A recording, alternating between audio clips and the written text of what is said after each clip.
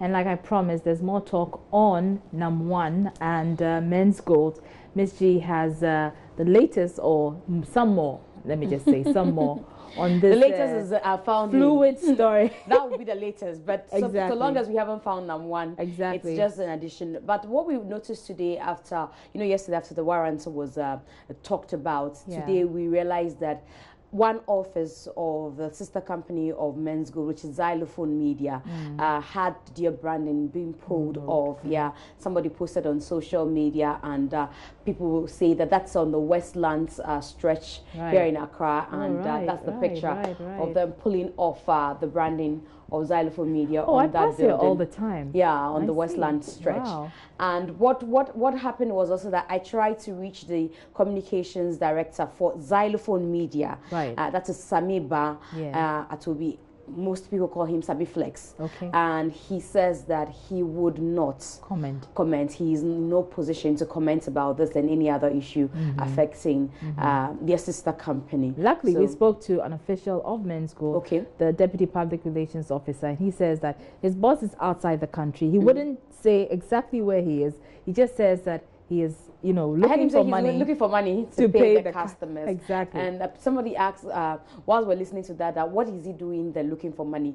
As in, what kind of job is he doing out there? Well, let's hope and pray that, the monies are refunded to these folks. So, still on Xylophone Media and Xylophone Music. You know that they have Xylophone Music, and that has Stoneboy, Shatawale, Kumigita, who was actually the first signee, Becca, and Obibini, and Joyce Blessing. These are the signees for Xylophone Music. Then they have the Xylophone actors who are Bibi Bright, my own good friend, who is pregnant. I'm not sure if I hear that Bibi Bright has delivered, it will be very true. So she's heavily pregnant. So Bibi Bright, we have Benedicta Gaffa, who is also currently out of the country. Yes, that's Bibi Bright. This is James Gardner. Okay. And that's Joyce Blessing, who belongs to the music. Kumigita, who is also part of the music.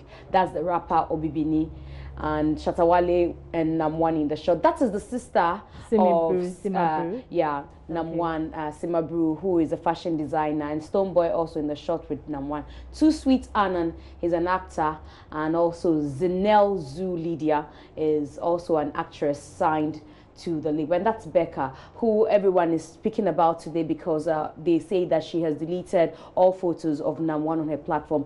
I have been saying that it's not quite new because I remember that Becca unfollowed everyone except her husband, and it became a big deal because people thought that if we are following you, then you need to follow us back so that we know that it is follow for follow. Yeah. But she deleted every photograph of hers at a certain point on her Instagram account and was left with only the picture of her husband. Oh, wow. And now she has photos on. So it's not strange that she deletes, ours and when she wants to.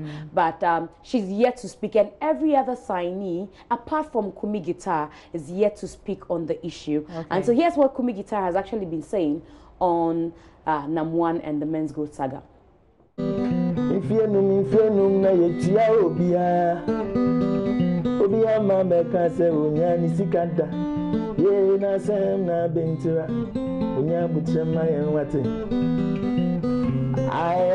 feel your pain.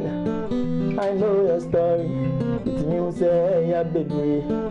I'm a victim. The crime team is I know your pain. I know your pain. It's me kasa baby. When you butcher my what? When you butcher my when you dream bonibia, na one when you dream bonibia, some are born in a bokudo. Yeah, be sending me crime to no.